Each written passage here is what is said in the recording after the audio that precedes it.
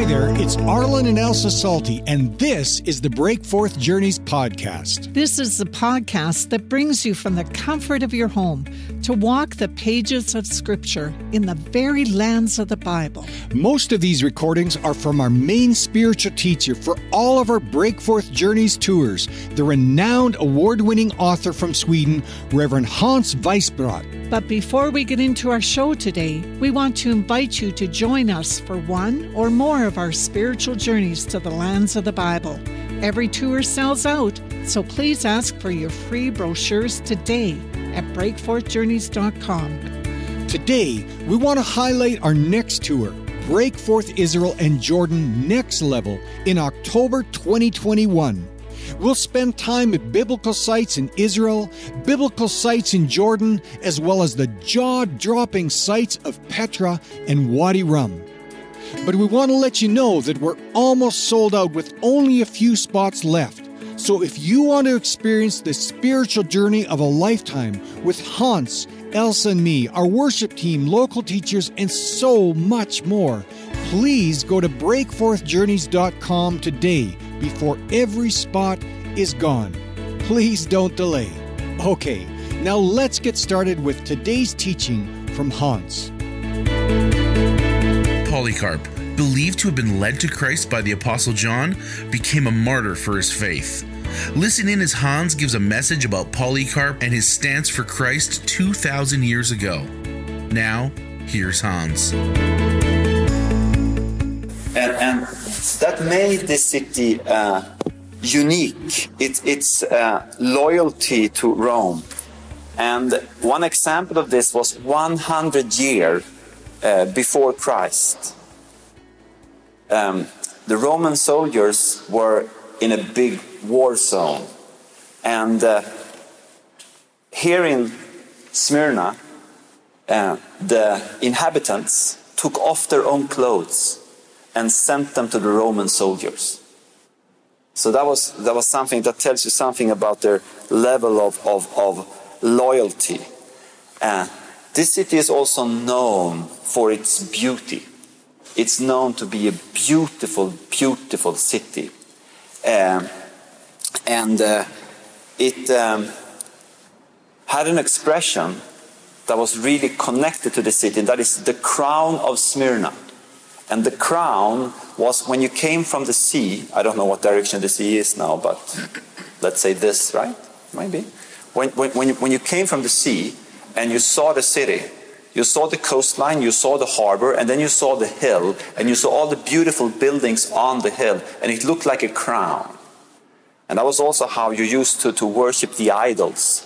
You had the statue, and you put, so to speak, a crown, a wreath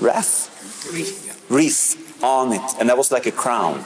So this city was very much connected to a crown. The crown of Smyrna was an expression, and that really expressed the beauty of this city, known to be a beautiful city.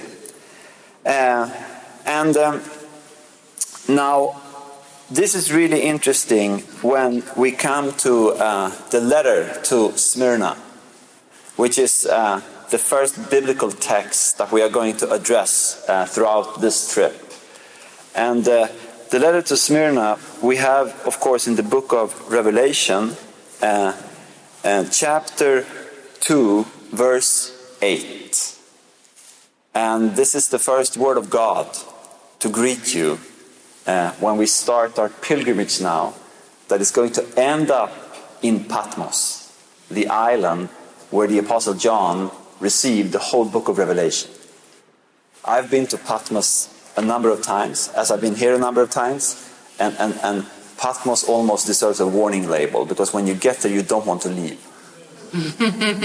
It's a very special place. But this is true as well. We are on biblical ground. And don't forget also that the letters that are sent to the congregation of the book of Revelation, it's from Jesus himself. So Jesus, speaking directly to the congregation. And I've just mentioned briefly a little bit about the history. I will extend on this when we come to the hotel. But I just read the text and keep the history in mind.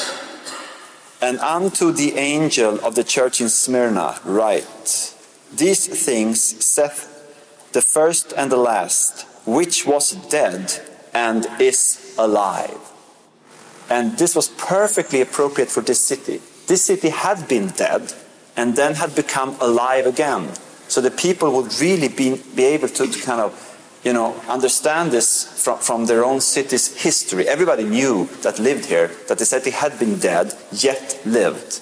And the best translation of the Greek might be, which was dead, yet is alive. Was dead, yet is alive.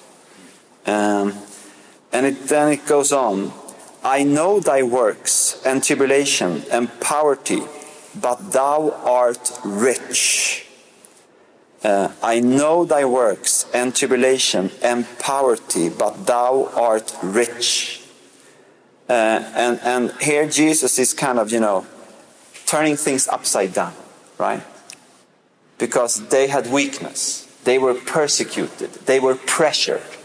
And maybe it's not a coincidence that we come here and the first word of God that we receive today is a word spoken to a congregation that was under pressure, right? So probably many of you are come here today and you have no struggle whatsoever in your life. Yeah, right. I congratulate you, right? But the rest of us, 99%, we can relate to the thing about pressure, right? About being weak. Well, that was exactly the position for the congregation here.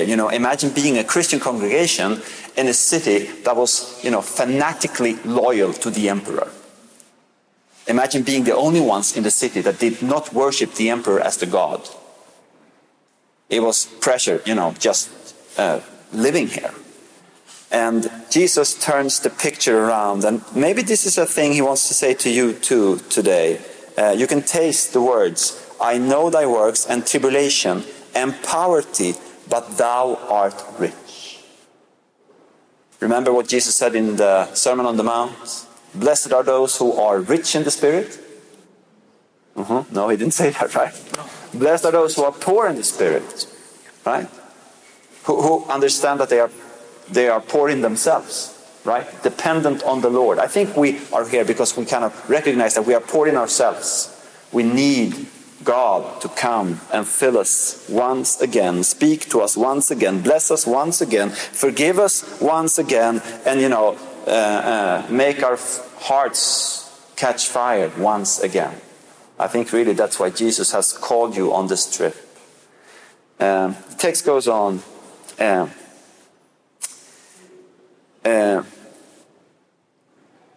I'll read the whole text in the evening meeting. I'll just give you a little part now.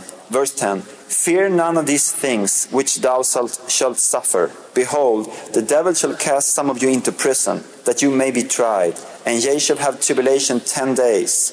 Be thou faithful unto death, and I will give thee a crown of life.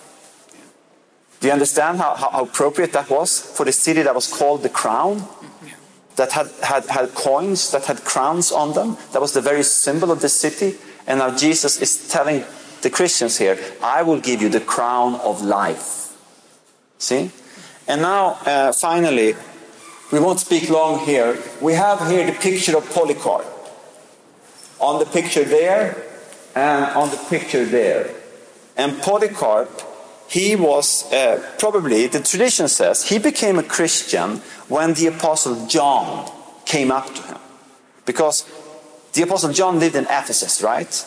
That is like 1.5 hour, I think, drive from here at the most. But they didn't have cars, so it took a little bit longer, right? Mm-hmm. And he came up here and was really a person who turned people into Christ, of course. And Polycarp, it is said, he became a Christian under the influence of the Apostle John. So here you have a person that is in direct connection to the person who received the book of Revelation. And it is said about Polycarp that he became a bishop here in Smyrna. He was the first bishop in this city. And you can imagine being a bishop here. He lived between 69 to 156. It also says the tradition that they had games, because they had that every once in a while, to celebrate their loyalty to the emperor. And at the games they had, gladiators? Gladiators who fought, and they had festivities, they had, worship of idols, and the town was filled with people, and was really something that people looked forward to. And during that period, they also, unfortunately, persecuted Christians in a more severe way if they didn't worship the emperor's god. And it is said that a young man called Germanicus was martyred, maybe at the very spot where we are right now. And he was so calm and he was so peaceful when they took his life that people were aggravated. And they started to shout about Polycarp. That was the great leader in Smyrna. And they started to shout in the stadium, and we might be sitting on top of the stadium that is almost 2,000 years old. And they were starting to shout, bring us Polycarp. Take Polycarp to the stake. And Polycarp lived on the countryside, and they hid him for a while in different farms outside of Smyrna. But Polycarp, I've read the text myself, he decided after a while that I can't be running, I can't be fleeing, I have to be an example for my Christian brothers and sisters. So he came here to all the people, to that festival, a very mean festival, but he came here, and they charged him, and they sentenced him to death, and they asked him to renounce his faith. They gave him a last chance before they torched him. And he said, and it's a famous quote in the history of the church, the Christian church, he said, for 86 years have I served Christ, and he has never failed me. How can I let him down now? Isn't that powerful? For 86 years I have served Christ, and he has never failed me. How can I let him down now? And then they torched him, and this picture here speaks about that, and it also speaks about him showing signs of joy, and the fire not killing him, so they had to stab him for him to die. And this is a very old tradition, and here we are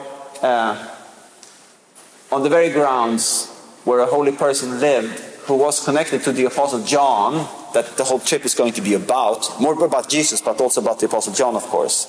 And this is the perfect place, I think, for us to pray right now. When we are standing on holy ground, a person who gave his life to Jesus and paid the highest of prices. This is a great place to just, in the midst of us being tired, just stopping and praying before we will sing a worship song. Well, we thank you, Holy Father. You know that we are tired. You know us better than we know ourselves. And we thank you so much for bringing us here. And Lord, we think that it's not a coincidence that we are here. That we are the very specific group that we are. That each and every one of us who are here are here. We think it's not a coincidence, Lord. We think it's because you have called us. You have given us a personal invitation. You have opened up for us to come here at this very specific point of time. And Lord, we don't know so much about what you are going to do here, but we just want to acknowledge the fact that we think that we are invited by you personally. And we just pray that these days will be your days. Of course, days of rest, Lord. We pray for lots of rest. And we pray for lots of laughter. And we pray for lots of cultural, exciting impressions. And we pray for lots of wonderful experiences as we travel. But we pray first and foremost, Lord, that this would be a trip that would just make us love the Bible even more. And make us love you even more. And Lord, we are standing on holy ground. We're standing where Polycarp gave his life to you. And we pray, Lord, that would stir up our hearts at this very moment. Lord, that we would be encouraged to be bold, to stand up for you, to be faithful to you. And Lord, we don't want this to be a heavy burden, but we pray that you would just make our hearts, make our hearts just glow more and more. That your fire, the fire of the Holy Spirit would just come into our hearts. And that you would just turn us on fire for you, Lord. Give us your passion. We pray that. And Lord, when we're standing on this very spot, we also pray, Lord, for all the people who are in this church. We bless them. We bless this congregation. We thank you for this Christian congregation here in the middle of Izmir. And we just want to bless the whole Christian church here. And pray for a revival, Lord.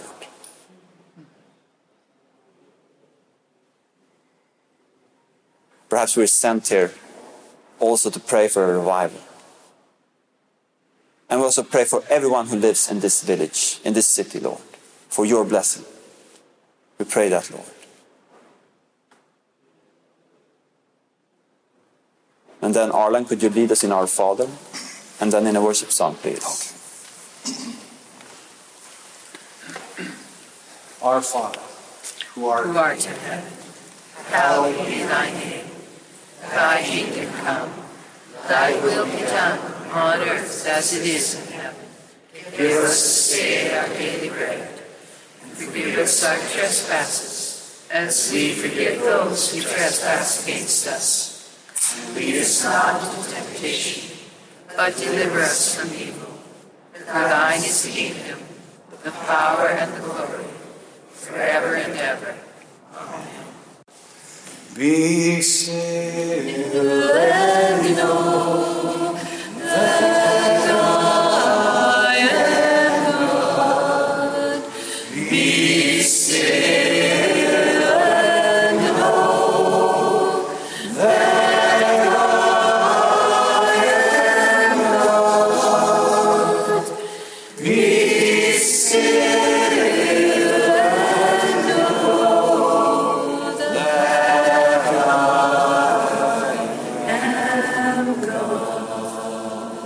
Maybe not with these words, but with this attitude. In thee, O Lord, I put my trust. I put my trust.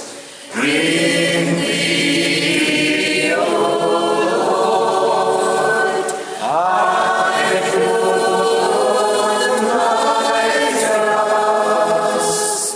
In thee, O Lord, I put my trust. I know God wants to bring a healing into our lives, and so I sing.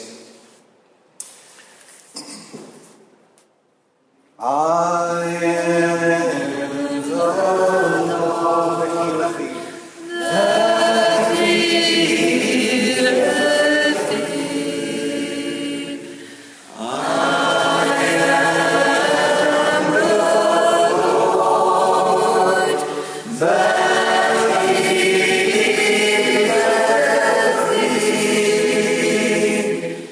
I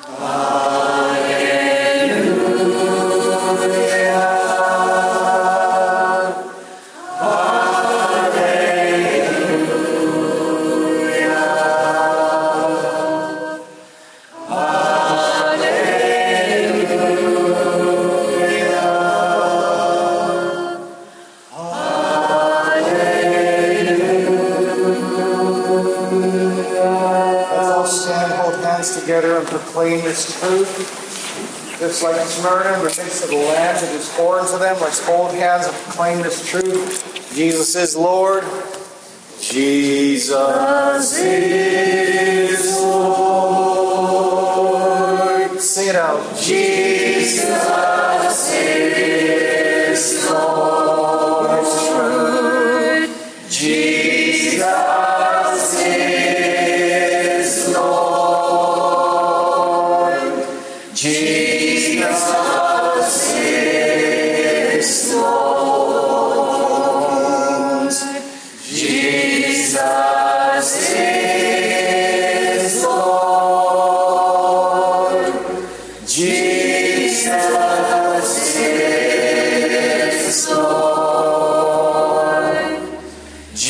Jesus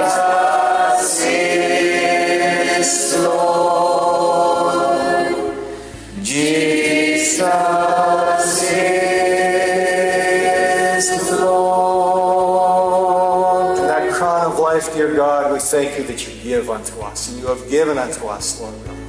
What a great truth that we walk in that reality.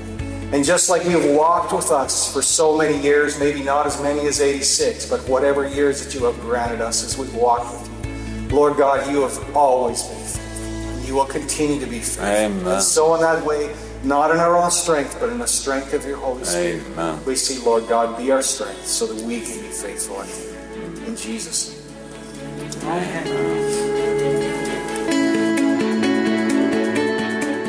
Thank you for joining us for this episode of the Breakforth Journeys podcast. We pray you were richly blessed. Before we leave you today, we want to remind you that you can experience an incredible spiritual journey of a lifetime to the lands of the Bible with Hans as your spiritual teacher at virtually every biblical site on the tour.